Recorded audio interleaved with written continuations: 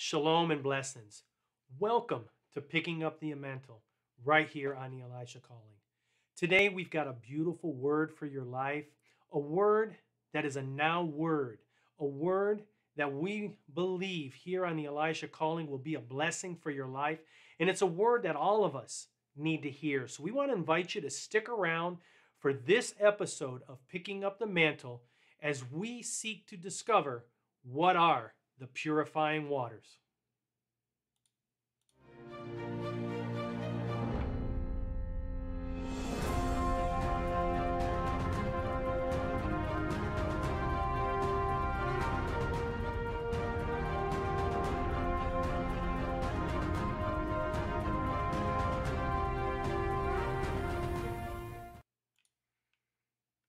Welcome. Welcome to Picking Up the Mantle. Something that the Lord's been laying on our hearts here at the Elisha Calling is a very important word that we felt we needed to release at this time.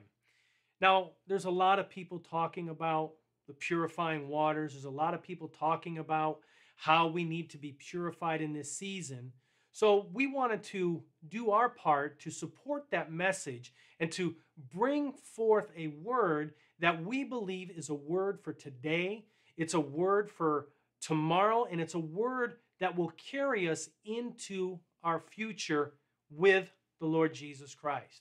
And that's about the purifying waters. You see, right now, across the whole earth, we're experiencing something that is unlike anything that we have ever seen before. We read about an example of a time that happened very similar to this in the Word of God, and it comes to us from the story of Noah. During the time of Noah, Noah was doing his best to seek the Lord. Noah was trying to live a life that was righteous and holy before God. But you see, the whole earth around him was contaminated. It was full of wickedness, and it was full of evil. There was no end to the evil. And this evil came up before God, and God was grieved in his heart. So he spoke to Noah, and he said, Noah, I'm going to cleanse the earth of all of this wickedness. I'm going to cleanse the earth of all this evil. But you have found favor in my sight, and I'm going to save you and your family, but I'm going to cleanse the whole earth. So that's where we're going to pick up today. We're going to start in the book of Genesis, and we're going to read Genesis chapter 7, verse 4. It says, For after 7 more days, I will cause it to rain on the earth 40 days and 40 nights. And I will destroy from the face of the earth all living things that I have made. This is what the Lord spoke to Noah. He said, Noah, the wickedness is so great upon all the earth that I have no choice but to cleanse the earth of its wickedness. So God sent rain. He sent water. And he used that water to purify the earth. You see, whenever you see water talked about in the Bible, it represents a cleansing. It represents a purification. We read about this in the New Testament when we hear about Jesus. Jesus, when he was baptized by John, John's baptism represented a purification. And Jesus, he had no sin, so he didn't need to be purified from sin, but he was entering into his high priest ministry. He was going to minister as the high priest of our salvation, so he needed to go through that purification process that every priest went through. So Jesus, the water came into his life, purified him, so he could enter into that priestly ministry. You also read about it in examples of the Old Testament. You talk about, we read about how when people wanted to be cleansed from sin, iniquity, and leprosy, a bird was sacrificed, and that bird was placed into living waters. And that waters mixed with the blood of the bird was used to purify. This is a prophetic representation of Yeshua, Jesus, on the cross when the soldier stabbed him in the side and water and blood gushed forth. The blood cleansed us from our sins. The water represents purification of our lives, the purification work of the Holy Spirit in our lives. So you see, water is used throughout the Bible as a purification agent. Now, in the days of Noah, God sent actual water upon the earth to cleanse the earth, to wash the earth, to give the earth a new beginning, and he was going to bring that new beginning through Noah and his family from inside the ark. But the Lord also gave a promise. He said, Noah, never again will I destroy the earth with water. He said, I'm not going to cover the earth with water again. So if God was not going to cleanse the earth with water, if he wasn't going to flood the earth with water to cleanse the earth, how then in this day, in the day that we are living, is God going to cleanse the earth? How is he going to cleanse our lives and our hearts? You see, we're in the midst of a severe situation. We're in the middle of a situation that man is trying to fix. Doctors, scientists, politicians, they're trying to solve this situation through their own efforts. But they're missing the clue. They're missing the one thing that they need to receive the answer to the situation we're going through. They're missing the purifying waters, God's purifying waters. So what are those purifying waters in this season? Well, we can find the answer in Ephesians chapter 5. Come with me to Ephesians chapter 5, verse 26. It says that he might sanctify and cleanse her. This is the Apostle Paul instructing the people in Ephesus about how a husband is going to sanctify his wife, or better yet, this was a representation of how Jesus Christ was going to purify his bride. And Paul here is using the illustration of a husband and a wife. He says that he might sanctify and cleanse her with the washing of water by the word. You see, today, God doesn't want to, or he's not cleansing the earth with a physical water. But he is desiring to cleanse the earth, and he's desiring to cleanse our hearts by the washing of the water of his word.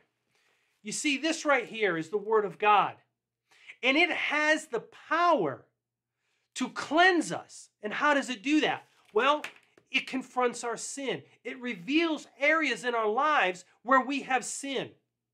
The word of God gives us instructions on how to live a holy and righteous and pure life before God.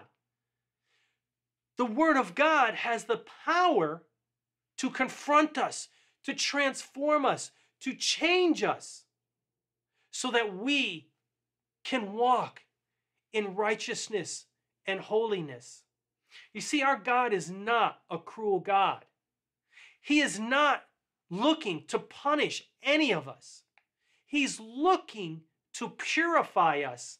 He's looking to cleanse us so that we can receive his blessings, and we can, more importantly, receive our eternal salvation through Yeshua. You see, the word of God is a tutor. In other words, it leads us to the fact that we need Yeshua, Jesus Christ, in our lives. When we're confronted by the word of God, it reveals our wickedness, it reveals our sin, and it makes us recognize that we need a Savior. And then God has done the most amazing thing. He's provided a Savior. He's provided a lamb, a Passover lamb, that takes away our sins and delivers us out of the captivity of Egypt, our sin and our sickness. He's given us that Passover lamb who is Yeshua, Jesus the Messiah. You see, we have become so far away from the Word of God. We just need to look at the news. We need to look around at the things that are happening around us, the violence that is increasing more and more every day. We know this is opposite to God's word because God's word teaches us that we need to love our neighbors as ourselves. If we loved our neighbors as ourselves, then violence would be far from us.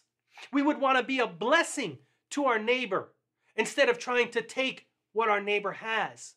We would see our neighbor in need, and we would want to help our neighbor instead of trying to push them down even further or mock them and ridicule them.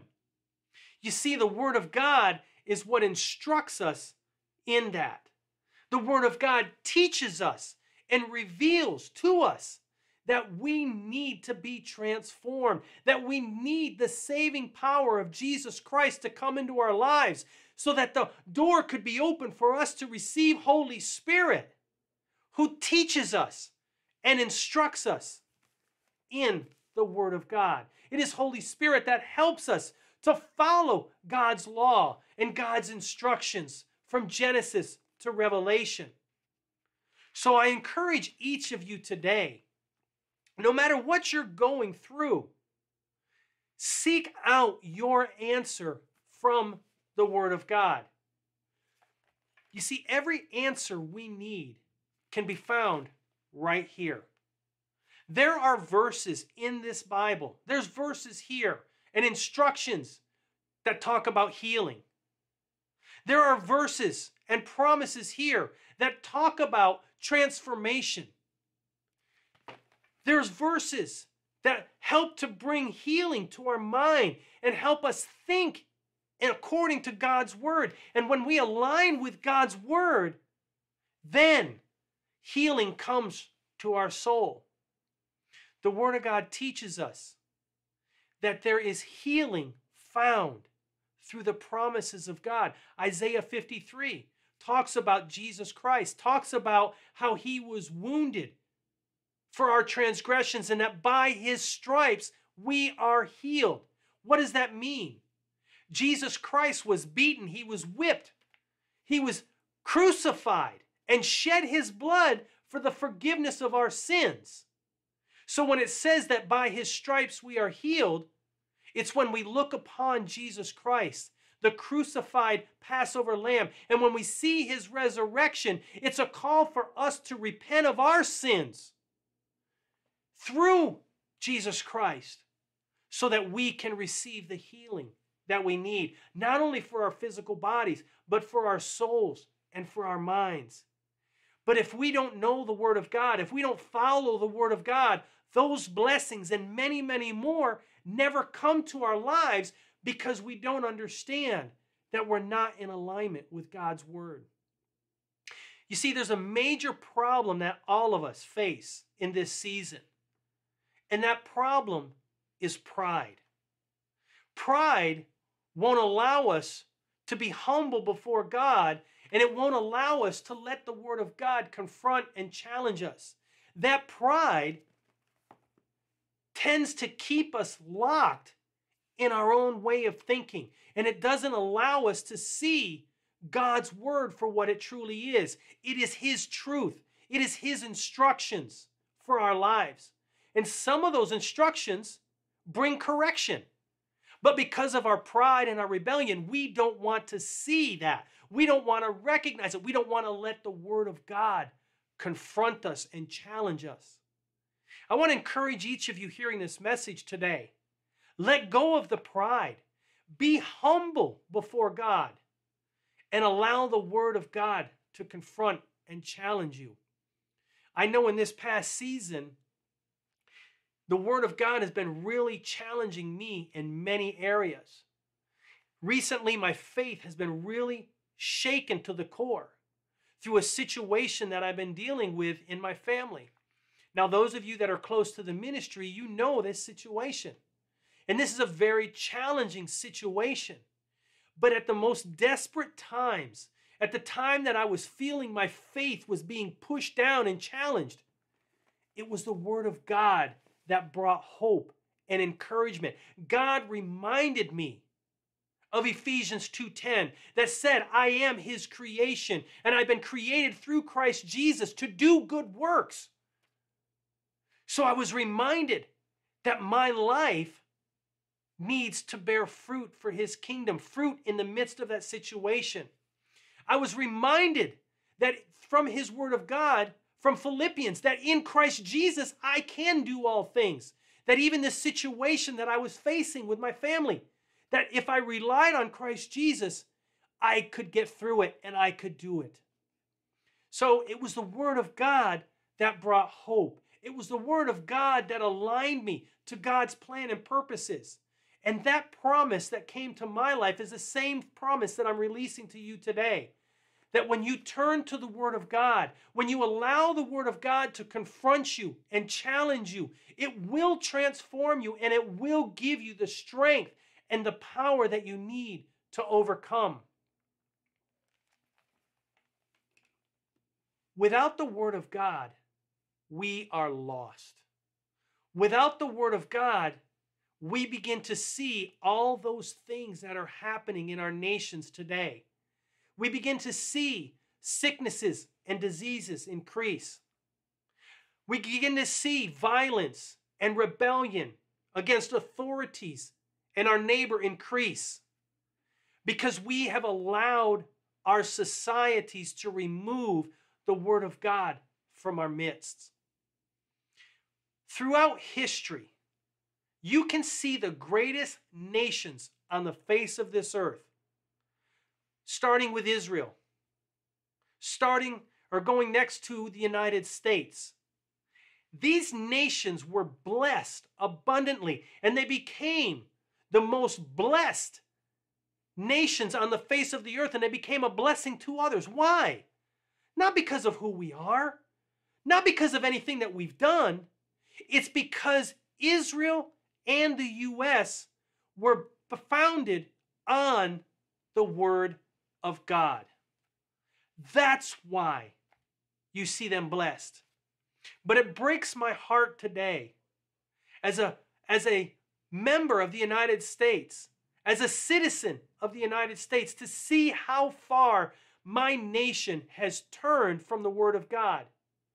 You used to hear about the United States. Oh, they have the top military. They have the top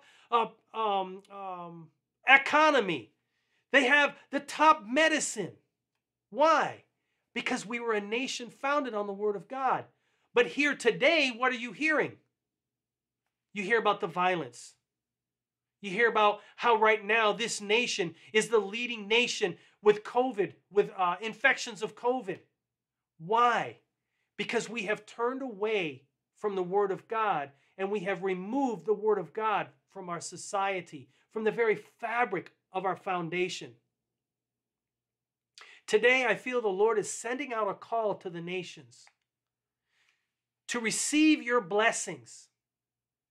Return to the Word of God and let the Word of God be the foundation of everything that you do. And that's the word to you today.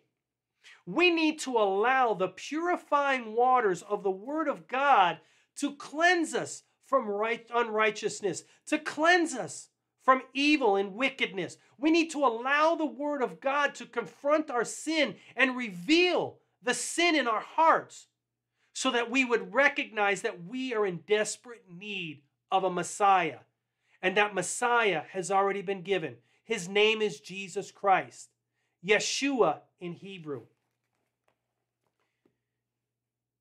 Many people ask me, when do I think COVID will end? Many people ask me, when do you think we will see the violence come down? When do you think we will see our nation return to the days of prosperity that we once enjoyed? My answer to them is when we return to the Word of God. That is our only hope. That is our only answer. And that Word of God leads us to one place and one place only. It leads us to repentance.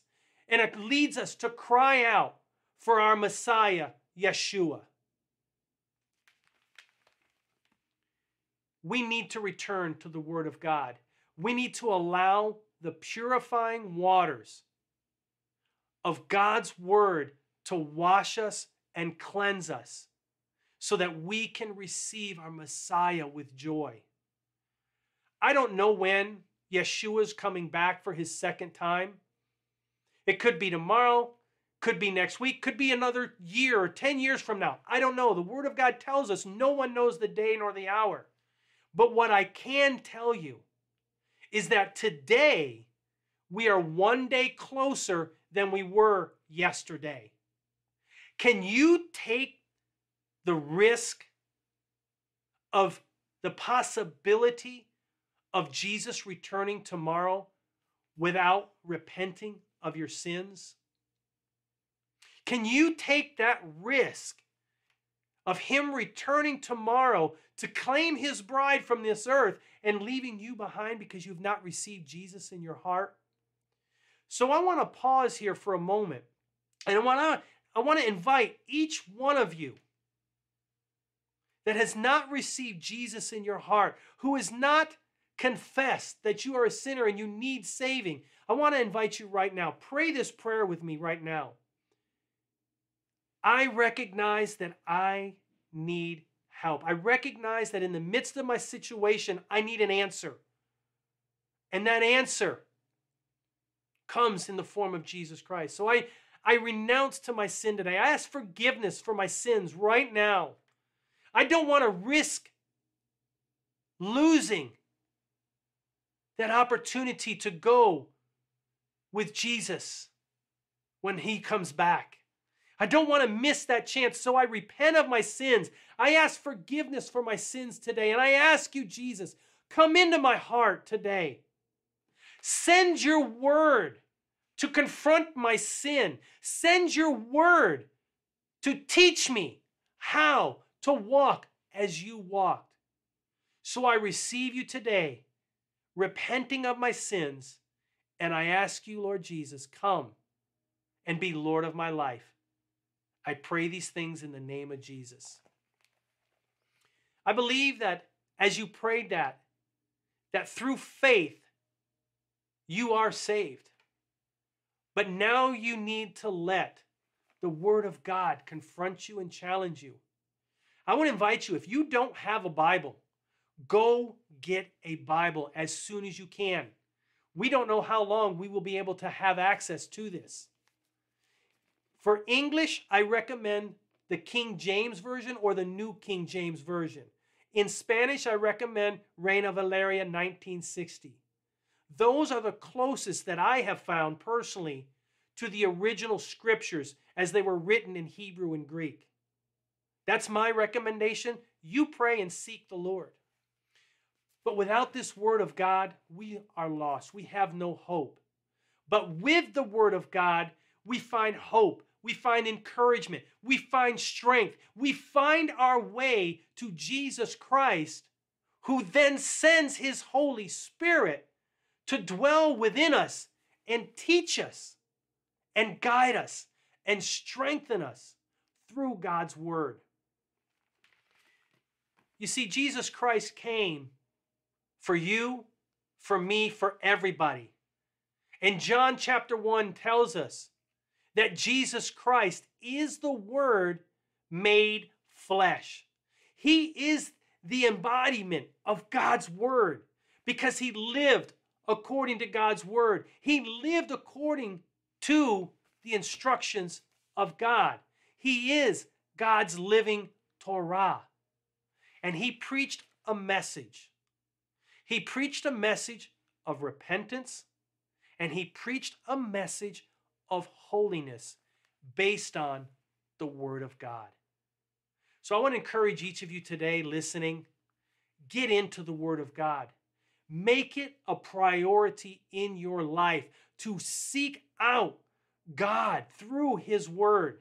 Make it a priority in your life to read the Word every day, even if it's just one verse. Make it a priority to fill your life with the Word of God and allow the waters, the purifying waters of God's Word to cleanse you and cover you. Now, here on the Elisha Calling, we always like to leave you with a blessing. We always like to leave you with hope and encouragement. So today, we're going to look at 2 Timothy chapter 2. Look at this powerful blessing that comes to our lives when we allow the Word of God to cleanse us. 2 Timothy chapter 2, verse 20 and 21.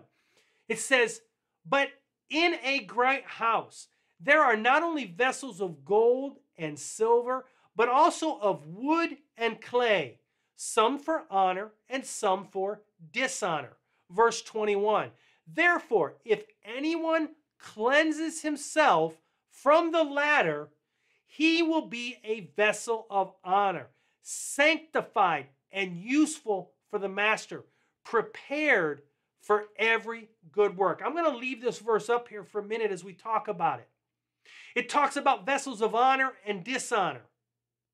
If we cleanse ourselves, if we allow the Word of God to cleanse us, the purifying waters of God's Word to cleanse us, we are cleansed from all dishonor and we become vessels of honor.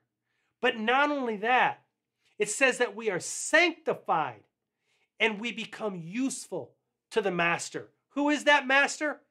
Jesus Christ, our Father in heaven. I don't know about you, but I want to be useful for my God and my Father. I want to be useful for Jesus Christ, because Ephesians chapter 2 tells us that each of us have been prepared through Christ Jesus, whether you've accepted him just now today or whether you've been walking with him for 50 years. God has a purpose and a plan for your life. He has prepared good works for all of us. And it says right here that if we allow ourselves to be cleansed, then we are prepared to be able to fulfill those good works, that good plan that God has for our lives. What a blessing it is to know that God has a plan for your life. What a blessing it is to know that you are a pleasant offering to your Master in heaven, God, your Father. And what a blessing it is to know that when we allow the purifying waters of God's Word to cleanse us and wash us and transform our minds, we become a useful instrument in God's hand to be a blessing to our families, our nations, our cities. So we want to bless you today. We want to encourage you today. And we want to close today praying for each one of you.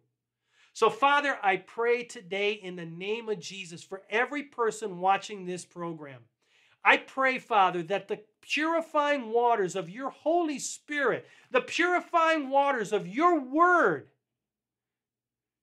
bringing revelation through your Holy Spirit, would wash over each one today. Father, as your Word purifies our hearts, as your Word transforms and purifies and cleanses our minds, Lord, I pray, Father, that you would prepare each one for the work that you have established in heaven for their lives. Father, I pray that each one would be a blessing for your kingdom. Father, help them through your Word to be transformed, to be equipped, and to be strengthened, to be encouraged. Father, let your Word wash us and cleanse us so that we could be holy and righteous before you, Almighty God. Father, we bless your people today. We give you thanks and praise for each of their lives. In the name of our Messiah, Yeshua, Jesus, our Messiah. We bless you today. We thank you for being part of this program today. As we close, we want to invite you to make sure you go to our YouTube channel, like, subscribe, comment. Put your prayer request in the comments. We read those comments, and we have a team of intercessors at Alba Ministries that will pray for each one of those. If you're watching us through Facebook, make sure you go to the Elisha Calling Facebook page. Give it a like and a thumbs up. Give this video a thumbs up. And in the comment sections of this video, put your prayer requests. Or if you don't want them to be public, no problem. Instant message us through Facebook. Send us a private message with your prayer request. We would love to pray for you. So we want to just encourage you. We want to bless you. And we give thanks to the Lord for your lives and for all that he has prepared for you. Be blessed from the Elisha Calling.